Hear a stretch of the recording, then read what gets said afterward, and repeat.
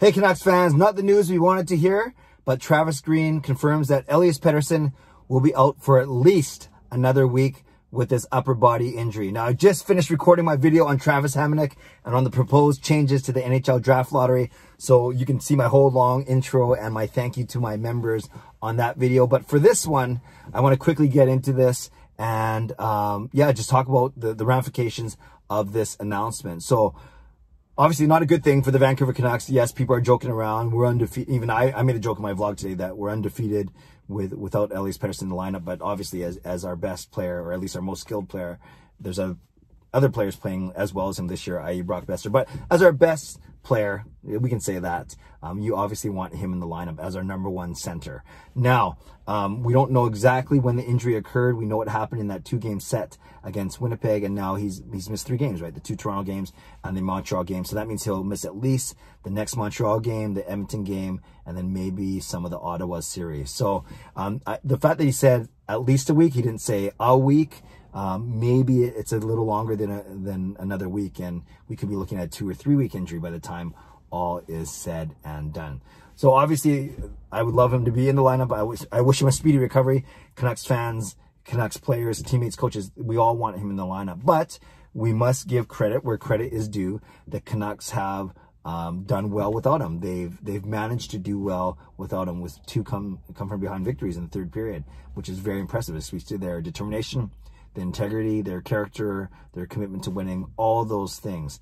But the true ramification that we see is obviously he's not on the first power play unit, which was massive yesterday. I think Pettersson, I'm convinced he would have helped that 5-on-3 be a little more dangerous last night and be a little more effective.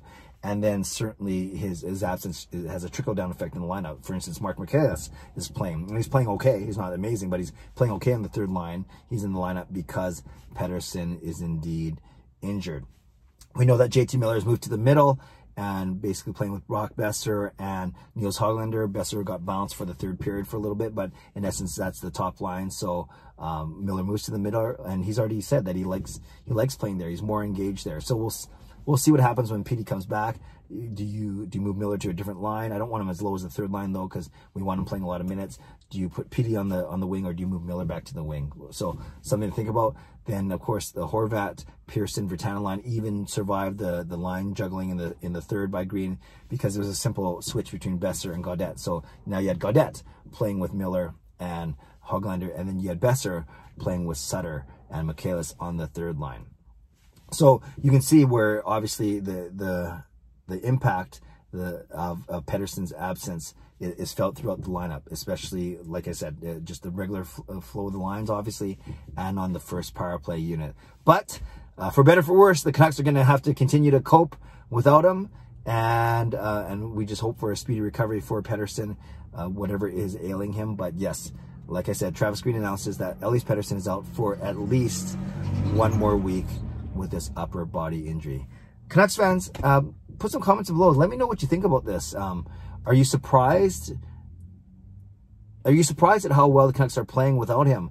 What does it say about the Canucks team and their character, the fact that they're doing it? And where would you put him when he comes back? I think I know I'd put him back. I'd reunite the Lotto line, no questions asked. But maybe you have another idea as well. So yeah, react to this announcement. How worried are you? Does it not matter to you so much because the Canucks are still a long shot to make the playoffs? Talk about all those things. Talk about the impact of no Petey for at least another week. Leave a comment below. I'd love to read, react, and reply as always. Subscribe if you like to. Like this video if you like to. Join this member as a channel.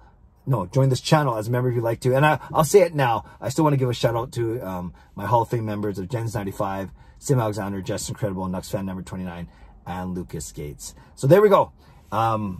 Yeah, let me know what you think of this news. Have a great day. Stay safe, stay healthy, take care of yourselves, and take care of each other. God bless, and go Canucks go.